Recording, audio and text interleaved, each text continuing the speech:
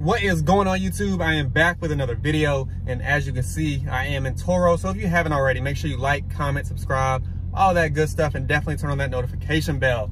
As you can see by the title, the description, the thumbnail, everything, all right, we're going to be talking about how much it costs to own a 2020 Dodge Challenger 1320, all right, the exact car that I'm sitting in. I'll discuss insurance, everything from credit, down payment, trade-in value, to literally what it's going to cost you to own one of these things, man. And then, we'll get talking about 1320 a little bit. But other than that, let's get into the action and let's go. All right, you guys. So let's go ahead and just break out the window sticker. Let's talk about the price of the actual car itself before anything. This is a Challenger, all right? So the Challengers tend to be a little bit less expensive than a Charger just because of obviously 4 doors versus 2 and, a few other specs, right? But ideally, they're going to be around the same price. Now, I did buy this brand new. It had 5 miles on it, and those 5 miles came from my test drive. Literally off the truck, it was in my hands, right? But I'm going to go ahead and show you. This is the 2020 Dodge Challenger RT Scat Pack 1320. All right, and they'll always have a base price. All right, the base price is $38,000. All right, $38,995. All right, that is the base price of a Scat Pack Challenger, give or take the trim level. And what I mean by that is, red suede seats, 6-piston, calipers, Daytona packages, things like that. All right, now when you get into the 1320 package, all right, that is its own package. Comes with some Demon specs. All right, so in a sense, this is a baby Demon, or a Demon Junior per se, is what a lot of people kind of get at, right? And what I mean by Demon specs, all right, everybody knows this car comes with Nexen drag radials all the way around 275 40/20s. All right, it's also going to come with launch friendly suspension. All right, so the Demon suspension is going to come with a trans brake that's in the Demon. I got some in my eye, you guys. It's going to come with the rear Demon axles.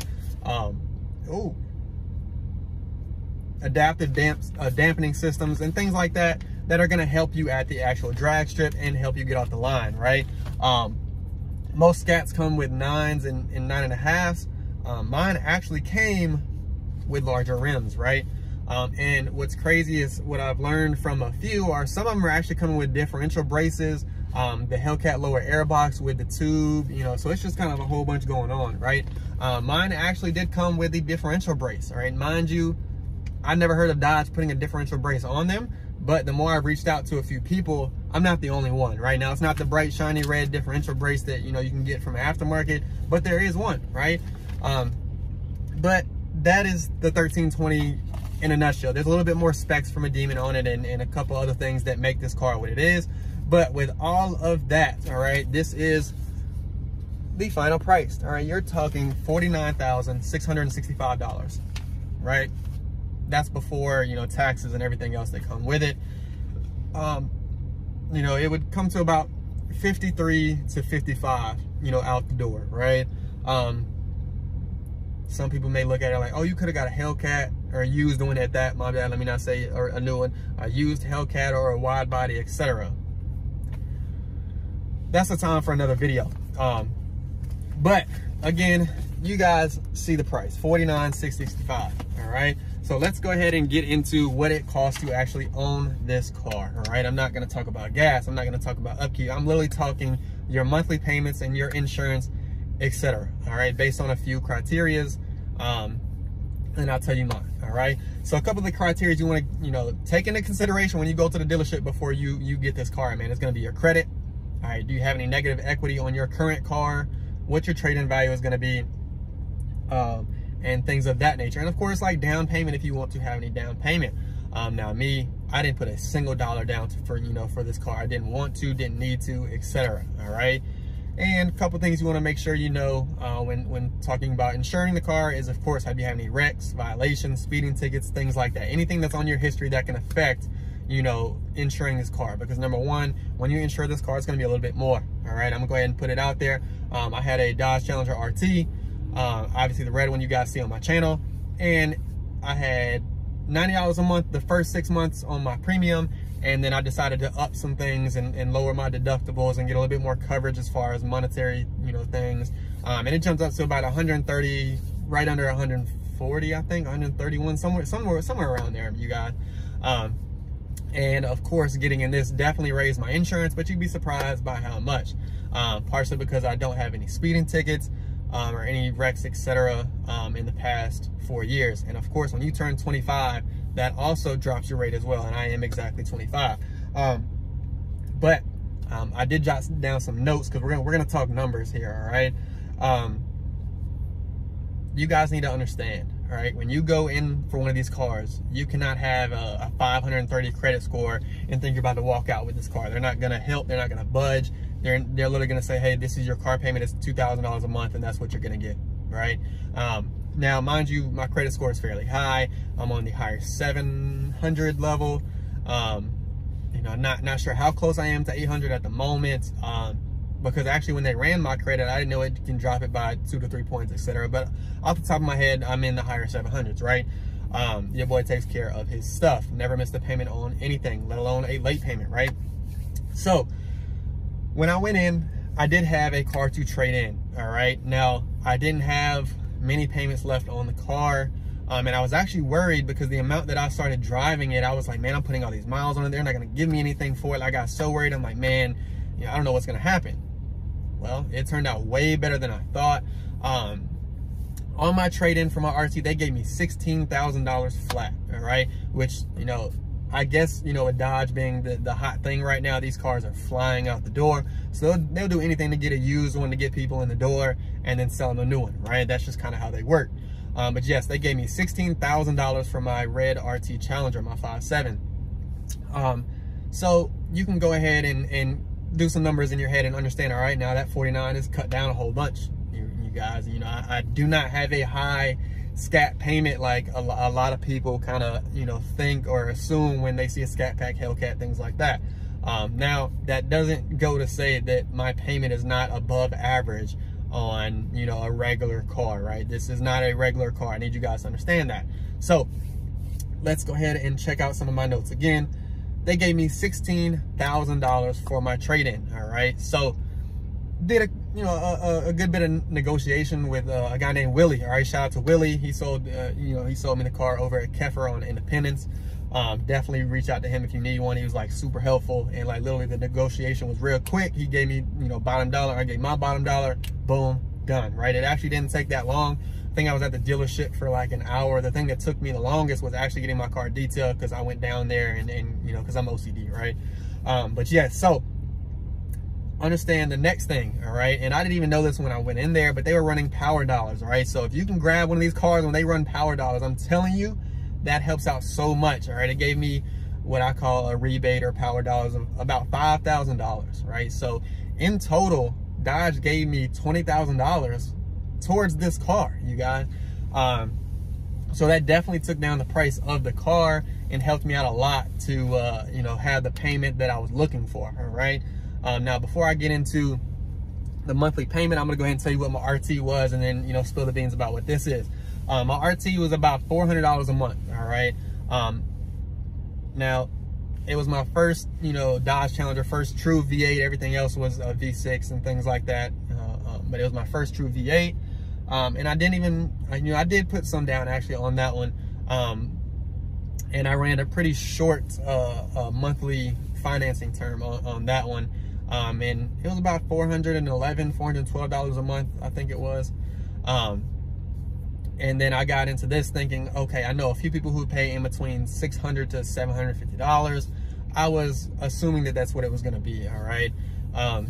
Now, again, this is a brand new car, and a lot of the guys that have these Scat Packs that I know did get used ones, right? I only know a few that got brand new ones.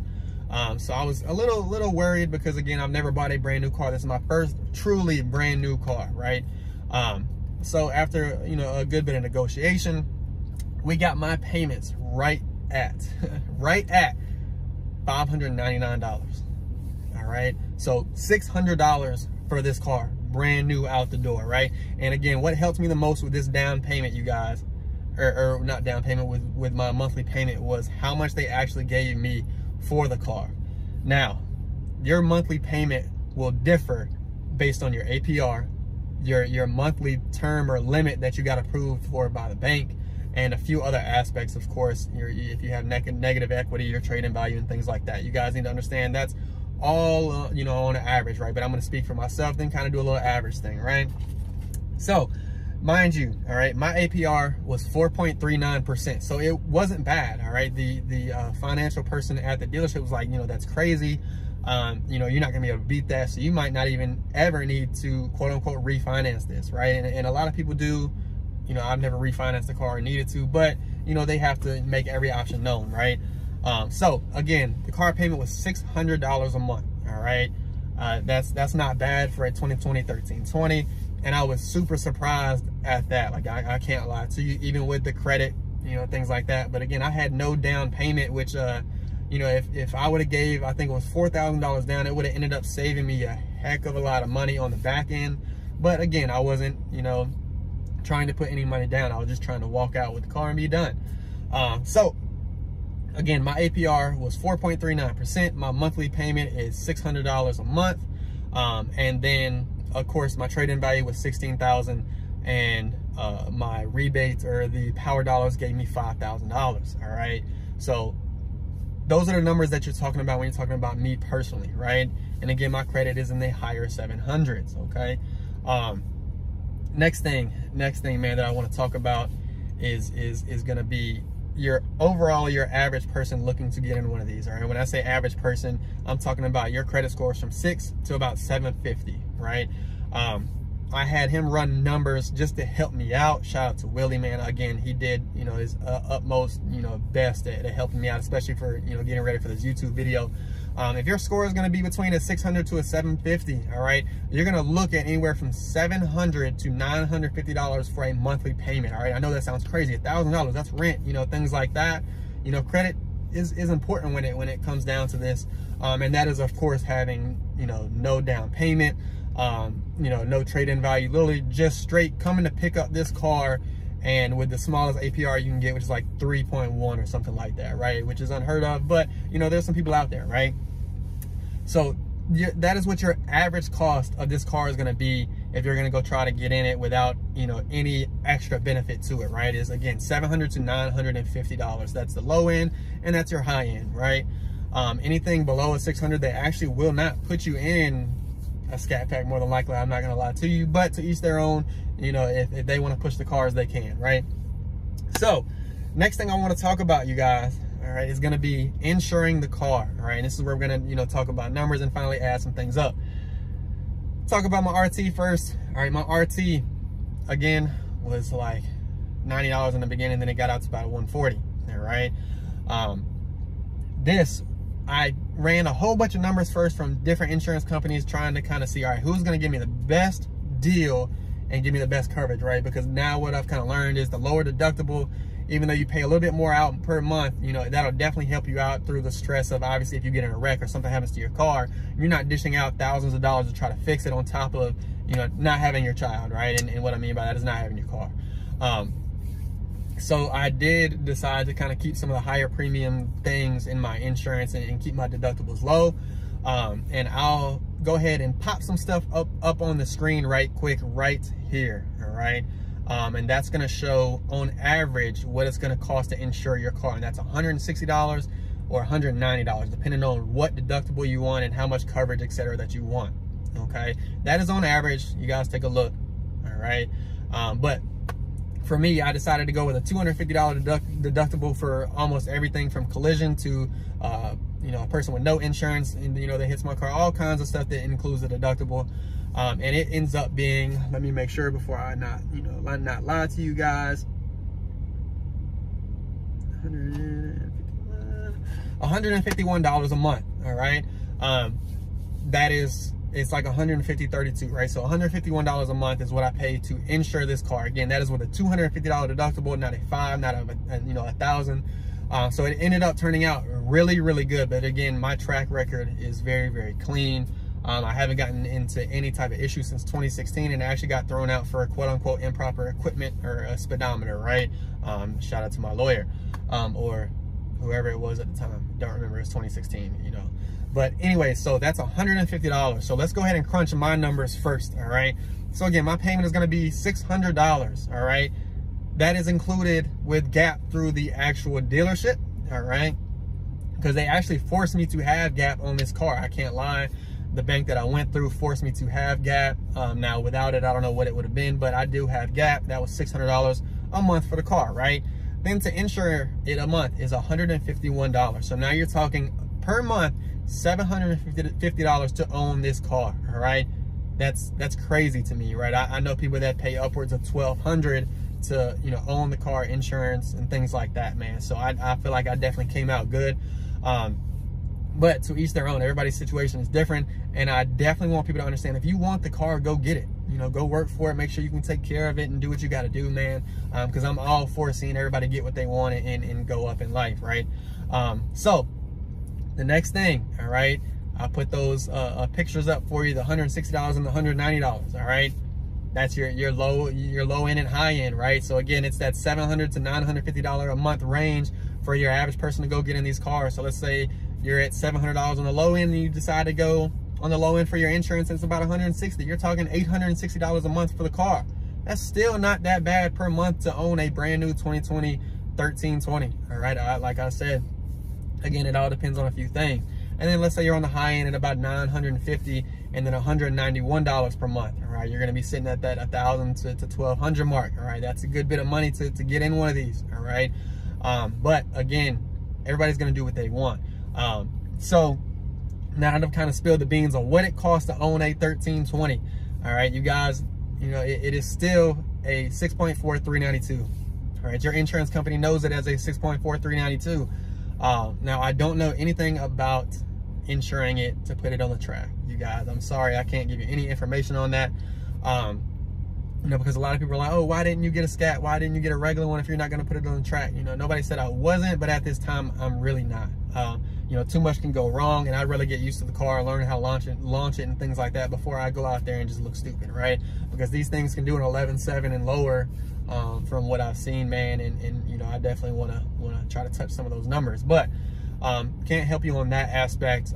You can reach out to Destroyer Grade 1320 and some other people on Instagram that can definitely help you out.